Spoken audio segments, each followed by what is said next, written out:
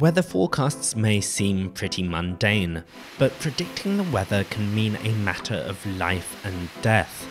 Knowing what will happen in a couple of days' time isn't just a case of knowing whether to have a picnic at the weekend, it can mean rushing thousands to safety before a devastating storm hits.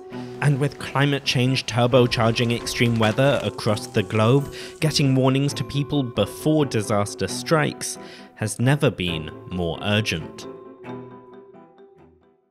In October 2013, Cyclone Felin made landfall in India. This extremely severe cyclonic storm had winds over 200 kilometers per hour and was following a path strikingly similar to a 1999 cyclone in the Bay of Bengal.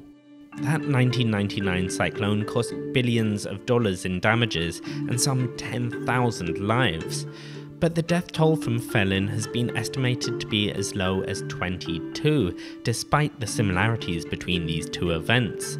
So what had changed in the 14 years between these storms?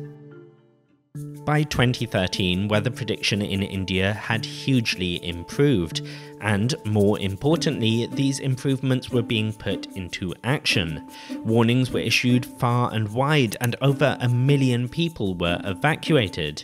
This is the power of early warning systems.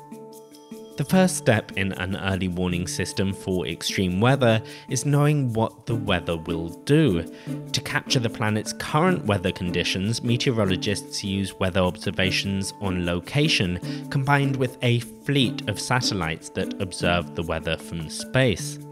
The data from these observations can be fed into computer models that simulate the physics of the atmosphere and ocean. These models work by dividing the world into a grid. In each grid box, the models simulate the physical processes that are crucial for understanding the weather, from the flow of gases to the evaporation and condensation of water vapor. And by simulating these processes, the models can estimate what the weather will look like hours and days in advance. Such a mammoth task can only be carried out by some of the biggest supercomputers that exist, dedicated to running this type of simulation of the planet. The supercomputers that simulate the weather's developments are getting ever more powerful, and weather satellites, which first took flight in the 1960s, have continuously improved ever since, with new tools and ever finer resolution. And this data has revolutionized forecasting. The European Centre for Medium-Range Weather Forecasts occasionally simulates their predictions with and without using satellite data. With satellite data, the computer model accurately forecasts the arrival of Hurricane Irma, but without satellites, just relying on direct, on-location weather measurements, nothing, no hurricane at all, would have been predicted. Predicting extreme weather events, warning people, and acting to protect them are all parts of early warning systems, and doing them right makes a huge difference. And early warning systems don't just protect people from storms, they save lives from everything from wildfires to heat waves.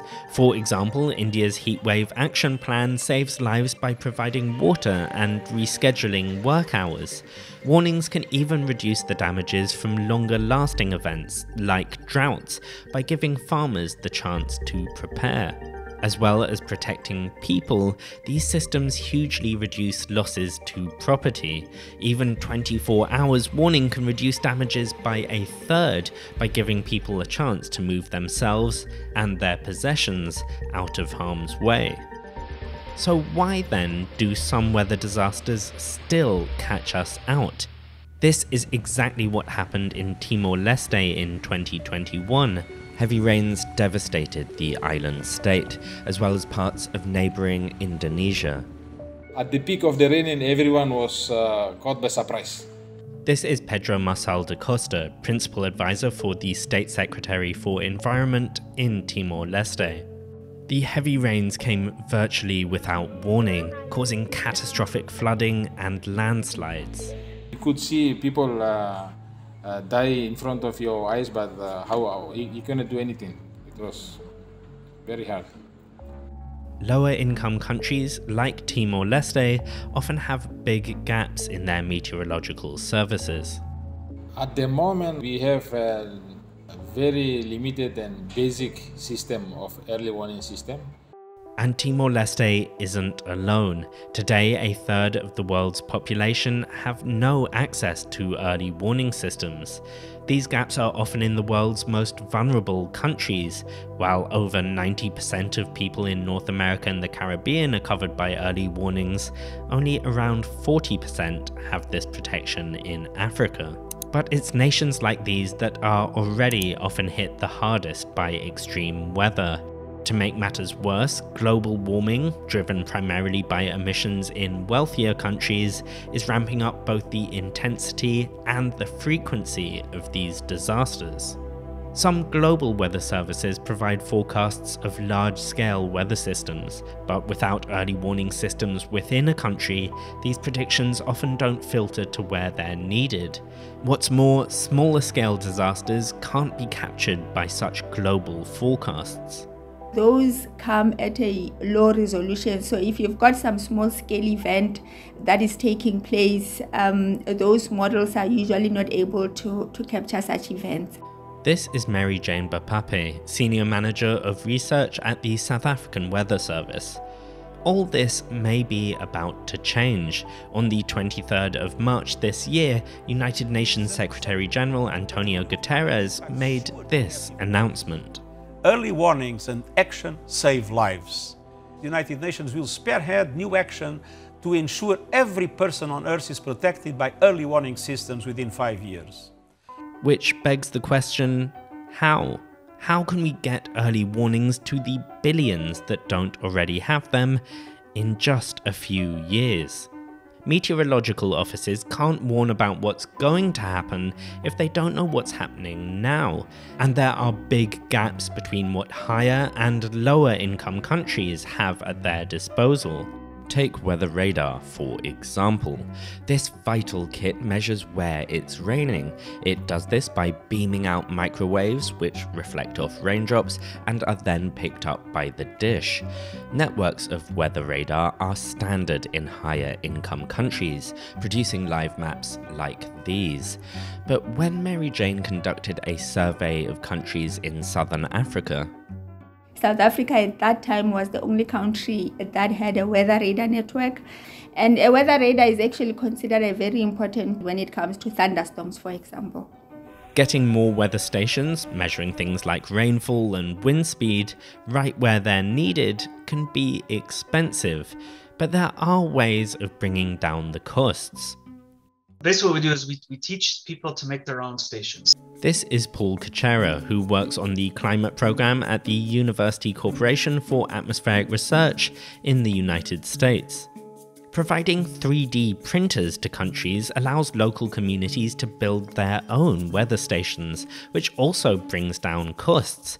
Where a conventional weather station could cost upwards of $10,000, Paul's devices cost just a few hundred.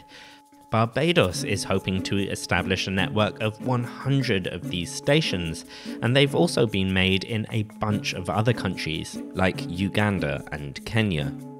Filling in the gaps in observations is just one part of the story. After all, these data aren't much use if no one is there to make sense of them. And yet again, there is often a big divide between higher and lower income nations. So some Met services may have, 100 employees, but some Met services may only have 2 to 3 employees. This is Bora Kim, who's with the Climate Services and Capacity Building Unit at the United Nations Environment Programme. But what use is this knowledge if you can't get this message out? A major problem for that Timor-Leste disaster was that the information that was known was barely circulated. Many were still sleeping when the floods struck.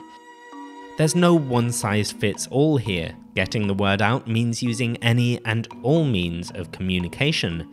For Cyclone Felin, for example, the India Meteorological Department shared detailed updates using SMS texts, email, telephone, television, radio, websites, and other social networks. Word was spread from national authorities right the way down to individual districts. Getting clear information out to everybody is a challenge the world over, and you have to do what's right for people on the ground. Is it, Facebook? Or is it a notice on their community board? Or is it through the radio? Is it through the TV or other channels, And just because a country has more money doesn't mean they're better at it. In fact, here on Planet A, we've got a whole video on how Bangladesh outperformed Germany in protecting people from floods, for example by training thousands of local volunteers to go door to door with warnings. We can't stop disaster striking. In fact, events from heat waves to droughts will continue to get worse as long as we keep heating the planet. But we can take actions to protect ourselves, and early warning systems offer incredibly powerful protection. One estimate suggests that every $1 we spend on early warning systems saves $10 in damages. The countries that suffer the most from extreme weather are often the very ones that are missing these systems. If we're going to protect the planet with early warning systems, that's going to take the transfer of both climate funding and skills. But if the United Nations is going to achieve its goal in just the next 5 years, that won't be a moment too soon. For more on how we can protect the planet from disaster, make sure you're subscribed to Planet A. We have new videos out every Friday.